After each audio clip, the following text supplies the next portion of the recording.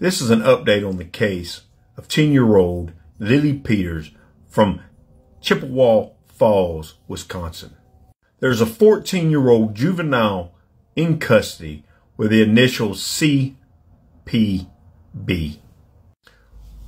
Whenever Lily left her aunt's house that night, the 14-year-old accused killer went with her. He told the cops that he had every intention of murdering her and raping her. And that is exactly what he did. He told the cops that he punched her in the stomach, knocking her to the ground, and he hit her with a stick. Then he strangled her to the point of death before he sexually assaulted her. He's being held on $1 million bail. This 14-year-old was known to Lily and the family. Sometimes the devil is closer than you think.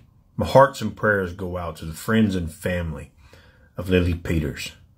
Time will heal the wound in your heart, but it will never fill the hole left by her absence.